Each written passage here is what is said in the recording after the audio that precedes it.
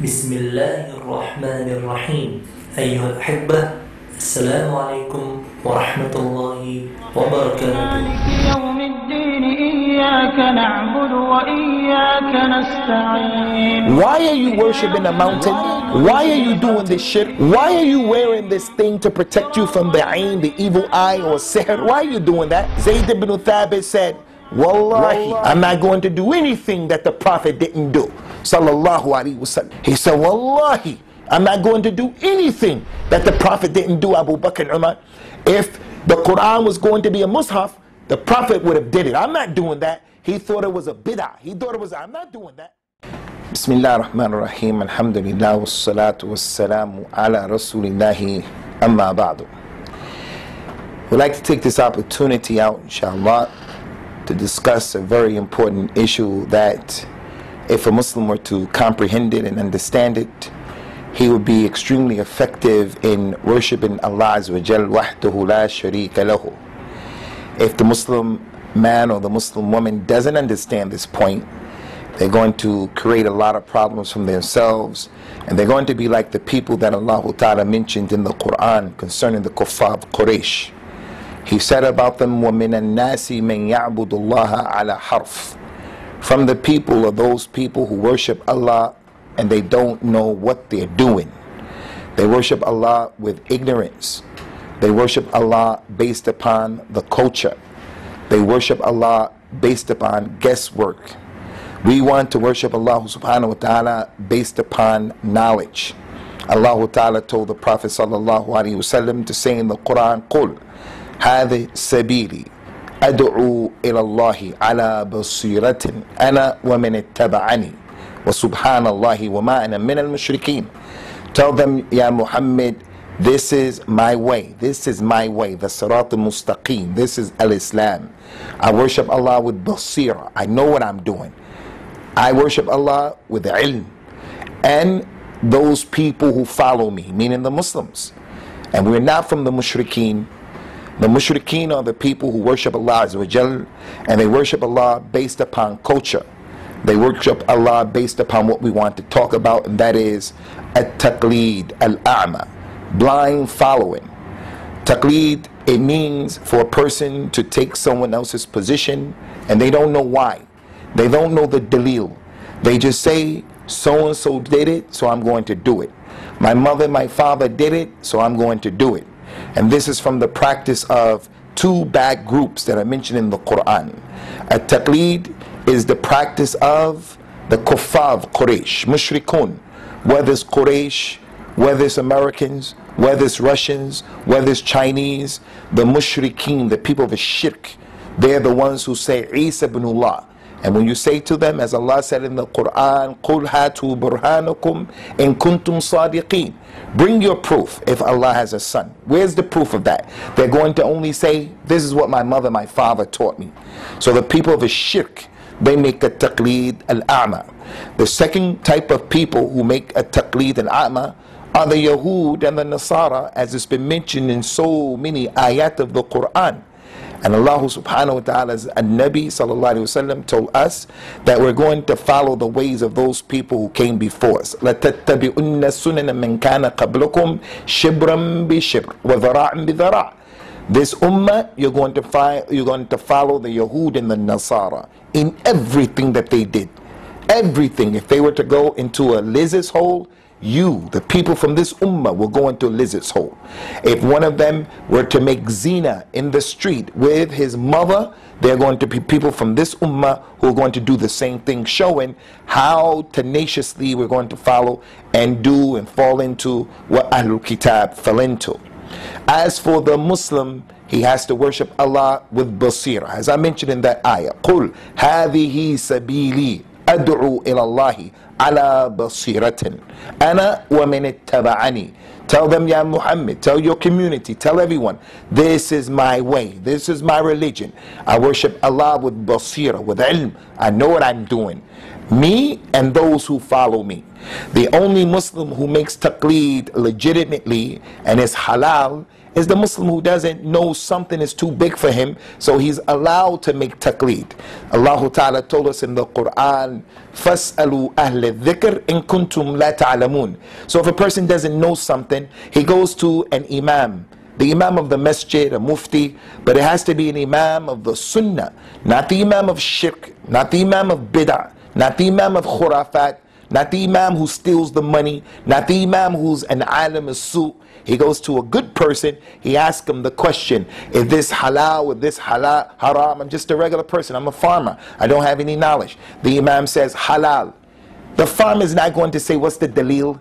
Many times the farmer, he can't read, he can't write.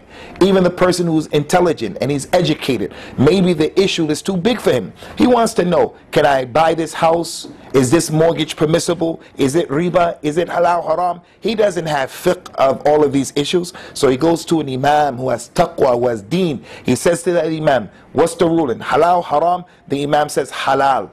Because he trusts that imam, he follows him because the issue is too big.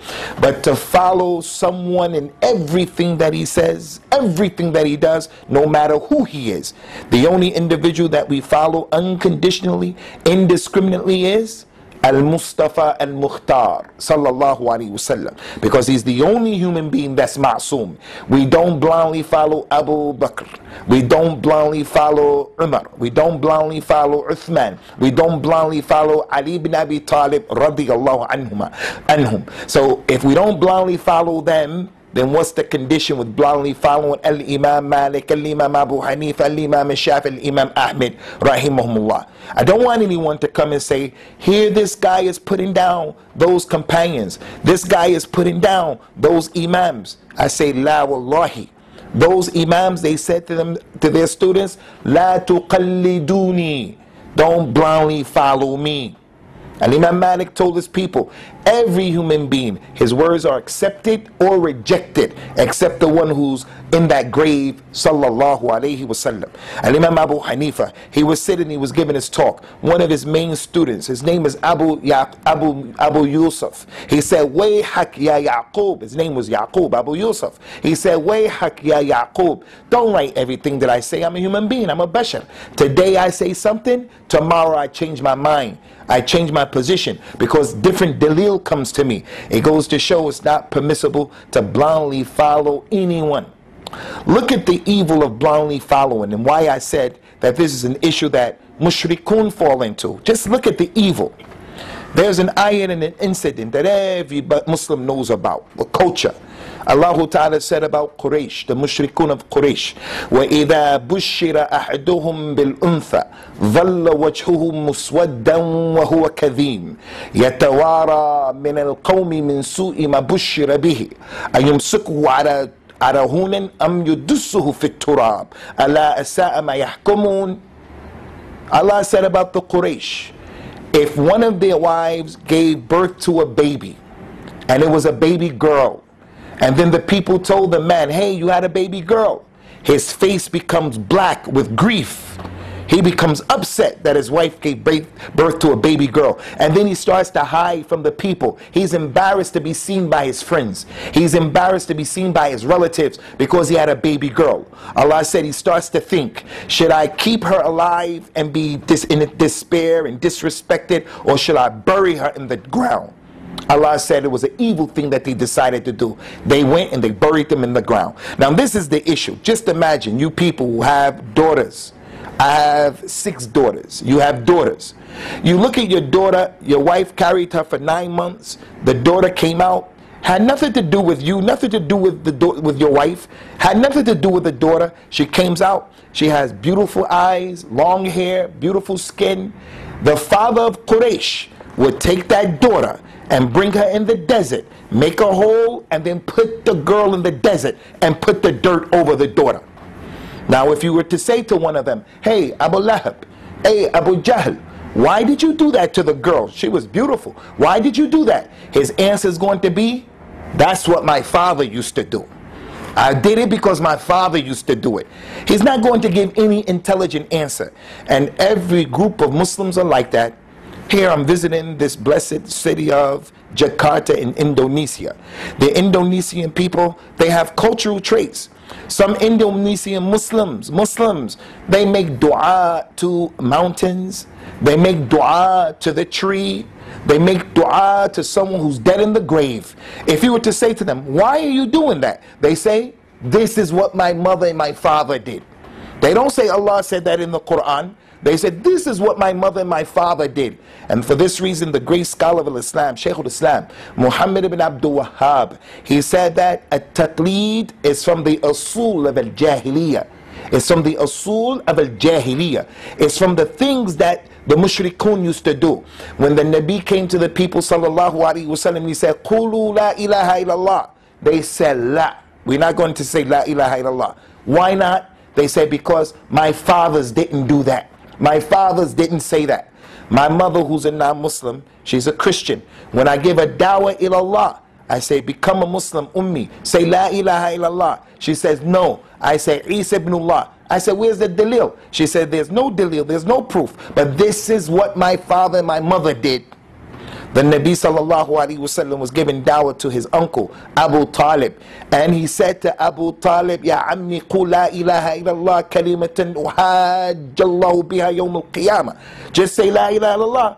I'm going to get you into Jannah. He didn't make salat, he didn't give zakat, he didn't do anything, but he helped al-Islam. He protected the Nabi. The Nabi told him, Ya ammi, just say la ilaha illallah. I'm going to argue with Allah. You're going to go to Jannah. He looked, he saw some of the evil people, Abu Lahab, Abu Jahl. He said, no, I'm going to follow the religion of my forefathers. At-taqleed is from what mushrikun do. Allah Ta'ala mentioned in the Quran, وَإِذَا قِيلَ لَهُمْ اتَّبِعُوا مَا أَنزَلَ اللَّهِ قَالُوا بَلْ نَتَّبِعُ مَا أَلْفَيْنَا عَلَيْهِ آبَاءَنَا أَوَلَوْ كَانَ آبَاءُهُمْ لَا يَعْقِلُونَ شَيْئًا وَلَا يَهْتَدُونَ. When it is said to them, Abu Lahab, Abu Jahl, Umayy ibn Khalif, when it is said to them, follow what Allah revealed, follow the Quran, follow the Sunnah, the Kuffar of Quraysh said, no, we're going to follow what our fathers were doing. Allah said, even though their fathers, la ya'qilun, wa la yahtadun, they don't have any knowledge, they can't read and write, they don't know what they were doing. Don't follow your mothers and your fathers in those things that go against the deen. That doesn't mean that we reject everything that our mothers and fathers do. No. Our mothers and fathers, they passed on to us al-Islam. So we're going to take that Islam. Our mothers and fathers, they passed on to us respecting the elders. We're going to take that from our mothers and fathers. Our mothers and fathers, they passed on to our daughters. For an example, to the women, they passed on to us how to respect the husband, how to be clean, how to be a person who has sharaf and izzah. We're going to take those from the mother and the father. Allah subhanahu wa ta'ala ordered in the Quran that we should follow the urf. We should follow the urf, the customs that are positive. So the point here is a taqleed al-a'ma. It is one of the characteristics of the mushrikun. Another category of people who make a taqleed are the people who are the Yahud and the Nasara. Those people who say Uzair is the Ibn of Allah, the Yahud. Those people who say Al-Masih, Isa ibn Maryam, is the son of Allah, the Nasara. They follow those things only because it's blind following. The picture, the image that they give about Isa ibn Maryam being a Caucasian man with blonde hair and blue eyes, there's no dalil for that. As a matter of fact, in the Bible that they have right now, in their Bible right now, the description of Isa ibn Maryam is, he was a man who had bronze skin. He was closer to my color than he is to white people's color. He's closer to the color of Indonesian people than he is to Caucasians. It said that his hair was woolly like the sheep, woolly, not straight hair, like the hair of the people where he comes from, the people of Palestine. If I said to my mother, Ummi, look, in your Bible, it gives a picture and an image of Isa that's different from the one you believe in. She's going to say, I know it's different, but this is what my mother and my father used to do. Allah Ta'ala mentioned this phenomenon in the Quran in Surah At-Tawbah. He said, اتَّخَذُوا أَحْبَارَهُمْ وَرُهْبَانَهُمْ أَرْبَابًا مِنْ دُونِ اللَّهِ. The Jews and the Christians, they take their monks and their priests. They take their rabbis as lords along with Allah. Rabbs, ilah, Guys, along with Allah. There was a companion. He came to the Nabi before he accepted al-Islam, sallallahu alaihi wasallam. His name was Hatim al-Ta'i. Hatim al-Ta'i. His father was one of the well-known people and personalities of al-Jahiliyyah. Hatim, he came to the Nabi as a Christian, and then the Nabi started giving him dawah, sallallahu alaihi wasallam. He had a cross around his neck. The Prophet started giving him dawah to La ilaha illallah. The man accepted al-Islam, him and his sister. After embracing al-Islam, the Prophet told him, sallallahu alaihi wasallam, alqi an unuqik sanam al-jahiliyyah. He said, take the idol of jahiliyyah off of you. This is a sanam of jahiliyyah. The man took it off and he threw it away. It's not permissible for a Muslim to wear a cross, even if he doesn't believe in it. It's not permissible for a Muslim to sell a cross, even if he doesn't believe in him.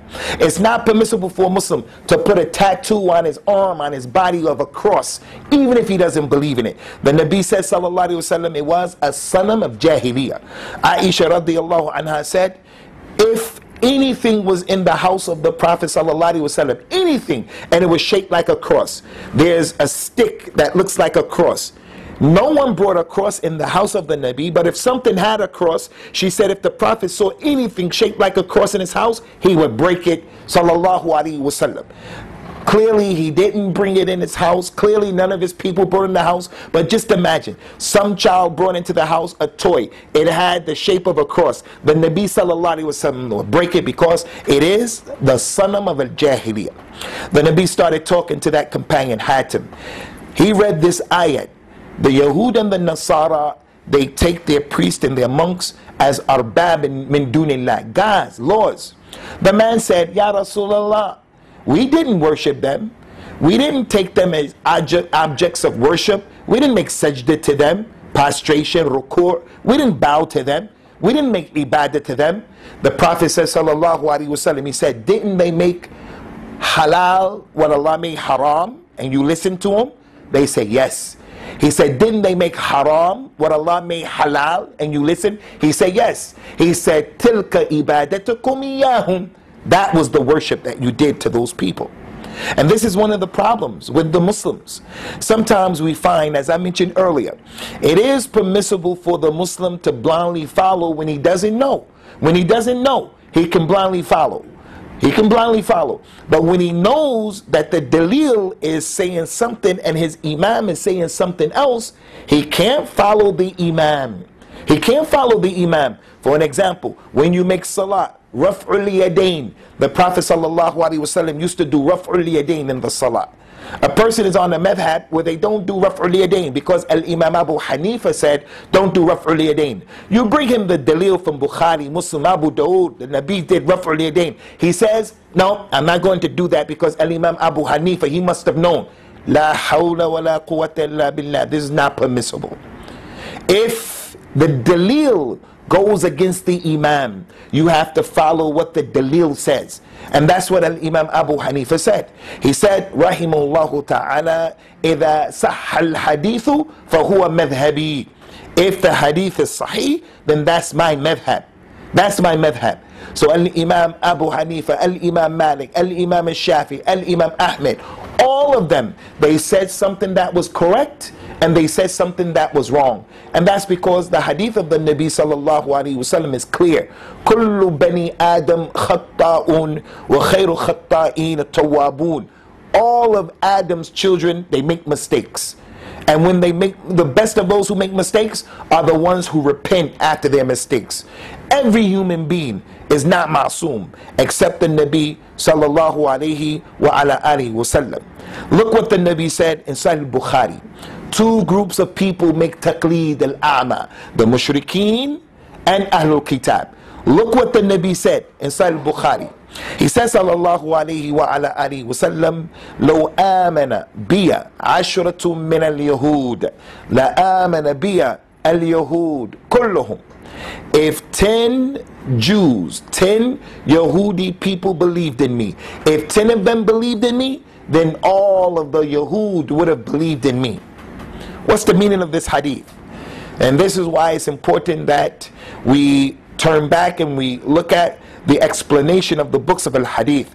Sahih al-Bukhari, the best explanation of Sahih al-Bukhari that we have today is a book called Fath al-Bari that was written by Al-Hafidh Ibn Hajar al-Asqalani. There's another book called Fath al-Bari that is actually better than Ibn Hajar al-Asqalani's Fath al-Bari, but it wasn't complete. And it was written by Al-Imam Ibn Rajab al-Hanbali, who was one of the students of Shaykh al-Islam Ibn Taymiyyah, rahimahumullahu ta'ala. Ash-Shahid. They said about this hadith, the meaning of the hadith, if 10 Yahud believed in me, then all of the Yahud will believe in me. The meaning is, if 10 of the leaders of the Yahud believed in me, because clearly there were more than 10 Yahud who believed in the Nabi. There were a number of Yahud who became Muslims. His wife, Safiya bintu Huyay, she was a Yahudiya. The great ulama, the alim from the Yahud, Abdullah ibn Salam, he was from the Yahud. Ka'b al-Ahbar, these people were Jews. More than 10 Jews believed in the Nabi and they were Muslims with him. No doubt about that. So what did he mean by this statement? He meant sallallahu alayhi wa ala alihi wasallam, if 10 of the ulama of the Yahud believed in him, then all of the Yahud would have believed in him, because the Yahud are people who make a taqleed al-a'ma. They blindly follow their leaders. So the point here, ikhwani, is we have to be a group of people who follow the proofs. If you have the ability to follow the proof, then you have to follow the proof. Allah has given us an intellect. And the intellect is one of the tremendous favors that Allah bestowed upon us. As He said in the Quran, in many ayat, أَلَمْ نَجْعَلْ لَهُ عَيْنَيْن وَلِسَانًا وَشَفَتَيْن. Didn't we give him 2 eyes? Didn't we give him 2 eyes? We gave him 2 lips, we gave him a tongue so that he can know the right from the wrong. That's the ni'mah of the intellect. Allah subhanahu wa ta'ala mentioned in the Quran ayat upon ayat mentioning these types of issues, making it clear that Allah ta'ala has bestowed these alat and these adawat that allow us, these utensils that allow us to understand and comprehend what's going on around us. He subhanahu wa ta'ala mentioned وَجَعَلَ لَهُ السَّمْعَ وَالْأَبْصَارَ وَالْأَفْئِدَةَ. He made for him the ability to hear, the ability to see. He gave him a heart so that he can reflect. But unfortunately, the vast majority of people, they don't use these adawat, they don't use these alat in order to use them in a way that's going to bring khayr to them. People have eyes, people have ears, Muslims have hearts, but we don't reflect them, we don't use them in a way that Allah Ta'ala wants them to be used. وَلَقَدْ ذَرَأْنَا لِجَهَنَّمْ كَثِيرًا مِنَ الْجِنِّ وَالْإِنسِ لَهُمْ قَلُوبٌ لَا يَفْقَهُونَ بِهَا وَلَهُمْ أَبْصَارٌ لَا يُبْصِرُونَ بِهَا وَلَهُمْ آذَانٌ لَا يَسْمَعُونَ بِهَا أُولَئِكَ كَالْأَنْعَامِ بَلْ هُمْ أَضَلُّ. هُمْ أَضَلُّ. Allah Ta'ala mentioned, verily we have prepared the Jahannam for many of the jinn and the ins, mankind. They have hearts that they don't reflect with. They don't use their brains, their hearts. They have eyes that they don't see with. They have ears that they don't listen with. They are worse astray than the animals. If you said to the animal, why are you doing this and why are you doing that? The cow, the monkey, the sheep, the chicken, they're not going to be able to say anything. They won't be able to reply with anything that's tangible. They may make a sound of an animal, but it doesn't make any sense. It doesn't answer your question. Some human beings are like that. Why are you worshiping a mountain? Why are you doing this shirk? Why are you wearing this thing to protect you from the ain, the evil eye, or sihr? Why are you doing that? The answer is going to be the answer that the animal gives. He doesn't know why. It doesn't make sense. Another third category that we want to mention concerning the 2 categories that do a taqleed and they follow a taqleed al-a'ma religiously are the munafiqeen as well. The munafiqeen, the hypocrites. They want to get benefit wherever there is benefit, irregardless to which group he finds that benefit with. So we can't fail to mention them, because the munafiq is the individual who on the inside he's saying one thing, but on the outside, he's doing another thing. If a person was a real Muslim, a real mu'min, when the dalil comes to him, he follows the dalil, he follows the proof. Allah subhanahu wa ta'ala swore in the ayahs of the Quran, and he established in the Quran. He says subhanahu wa ta'ala, وَلَا رَبِّكَ لَا يُؤْمِنُونَ حَتَّى يُحَكِّمُوكَ فِيمَا شَجَرَ بَيْنَهُمْ. You Muhammad, these people, they are not true believers until they cause you to be the judge in what these issues that they have between them. Allah Ta'ala mentioned in the Quran, وَإِن تَنَازَعْتُمْ فِي شَيْءٍ فَرُدُّوهُ إِلَى اللَّهِ وَالرَّسُولِ وَإِلَى الرَّسُولِ إِن كُنتُمْ تُؤْمِنُونَ بِاللَّهِ وَالْيَوْمِ الْآخِرِ. If there's anything that you don't know about, you have ikhtilaf about, refer it back to Allah and refer it back to His Messenger sallallahu alaihi wasallam if you are truly believers.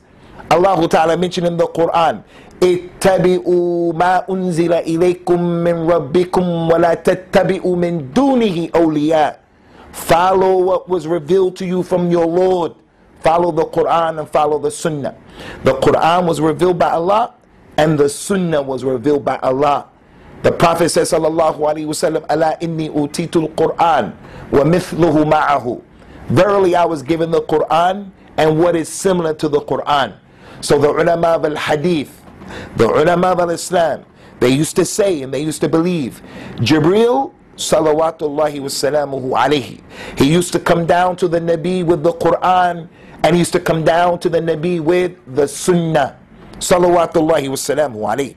So Allah Ta'ala mentioned in that ayah, he mentioned, follow what Allah revealed, the Quran and the Sunnah, وَلَا تَتَّبِعُوا مِن دُونِهِ أَوْلِيَاءَ, and don't follow the awliya, don't follow those people who you consider to be awliya. Look what happened, Ikhwani, look what happened. This is very, very important.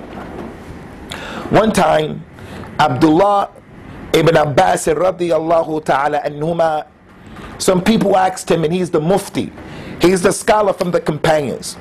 They said, what's the best type of hajj to perform? There are three types of hajj you can perform: at-tamattu', al-iqran, and al-ifrat. They said, what's the best hajj to perform? He said, the best hajj to perform is at-tamattu', the hajj in which the person makes umrah, and then he comes out of his clothes, and then when hajj begins, he puts his ihram on again. That's a tamattu'. And there are dalil from the Prophet sallallahu alaihi wasallam that tamattu' is the best, but the Nabi didn't do a tamattu'. But he said it was the best hajj to perform. So Ibn Abbas told them, the best hajj to perform is a tamattu'. And he gave them the dalil why. The people said, but Abu Bakr and Umar, they didn't say that. He said, Allahu Akbar. I tell you that the Prophet sallallahu alaihi wasallam said something, and you tell me Abu Bakr and Umar? He said, I'm going to get up and get out of this city. I'm going to leave this Medina because I'm afraid that some rocks will come from the sky and Allah will destroy you people. That's Abu Bakr and Umar. What about Al-Imam Abu Hanifa, Al-Imam Al-Shafi, Al-Imam Ahmed, Al-Imam Malik? They're not equal to Al-Imam Abu Bakr. They're not equal to Abu Bakr and Umar radiyallahu anhuma. Look at the companions. The tarbiyah that the Nabi gave the companions. That's Abdullah ibn Abbas. He was young. Another youngster, Zayd ibn Thabit. He was the one who Abu Bakr and Umar, they came to him during the khilaf of Abu Bakr. There was a war, jihad. Many of the Qurra, Huffaz of the Quran, they were killed. Umar radiyallahu anhu, the alim, he came, he said, Ya Abu Bakr, we have to do something about the Quran, because if we keep making jihad and the people get killed, the Quran is going to be lost. Abu Bakr said, yes, that's a good idea. Abu Bakr is an alim than Umar, but the more knowledge you have, the more willing you're going to embrace good ideas. They said, okay, let's choose Zayd ibn Thabit, because he used to write the wahi for the Nabi sallallahu alaihi wasallam, because he's hafiz of the Quran, because he's young, he's nasheed.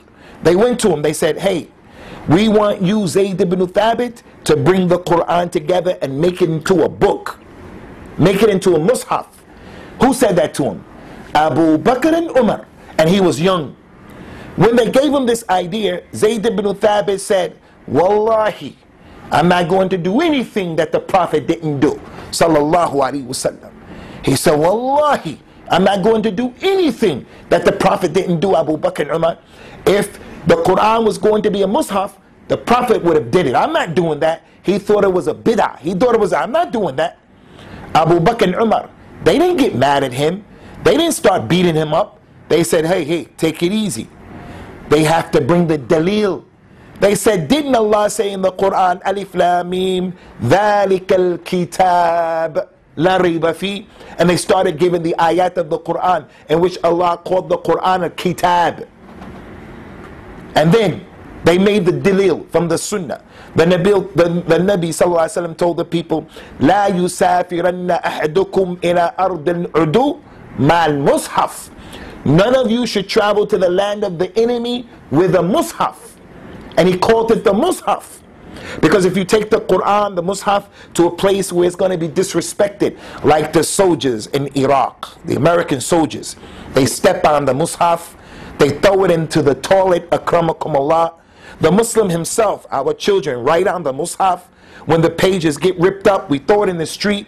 We get the newspaper and the Quran, the ayat written on the pages of the newspaper, and we use it to eat food on. We throw it in the garbage. We throw it in the bin. La, the Quran has to be respected. And that's why Uthman ibn Affan radiallahu anhu, when he had all of the Qurans given to him, he burnt them to get rid of it in a respectful way. You can't throw the mushaf and the pages and ayat of the Quran in the garbage. Ash-shahid min al-kalam. Ash-shahid. When they gave him this dalil, those ayat that the Quran is a kitab, the Nabi called it a mushaf, he became convinced, muqtani'. He said, yes, I agree. He said, and then I began to go and bring the Quran together. He said, wallahi, wallahi, if they would have asked me to move the Jabal of al-Uhud, to move Uhud from there to over there, it would have been easier to do than what they were telling me to do. Bring the Quran together. So the point is, and I'm finished here, do you see how the young man, he didn't do something just because the two people who are older than him, the two people more knowledgeable than him, the two people who there's even dalil. The Nabi says, sallallahu alayhi wa sallam, iqtadu billadhini min ba'di, Abi Bakr wa Umar. Follow the two people after me, Abu Bakr and Umar. The Nabi said, alaykum bisunnati wa sunnati al-khulafa al-rashidin al-mahdiyin min ba'di. Addu alayhi bin nawajid. Take the sunnah of the khulafa al-rashidin. Even with those dalils, Zayd ibn Thabit didn't say, they're ma'soom. He said, wallahi, I'm not going to do something that the Nabi didn't do. And this is what we as parents have to give the tarbiyah of our children upon. Let your child grow up being a person who loves the sunnah, a person who's from Ahl Sunnah. He wants to protect the sunnah. He doesn't want to be a person of bid'ah and shirk and khurafat. Ask Allah Ta'ala by His Ism al-Azam to give us the tawfiq to plant our feet firmly on the sunnah and to make us those people from the ansar of the sunnah and the people of Ahl Sunnah. Hada wa sallallahu wa sallam ala nabiyyina wa ala alihi wa ashabi ajma'in. Wassalamu alaikum wa rahmatullahi wa barakatuh.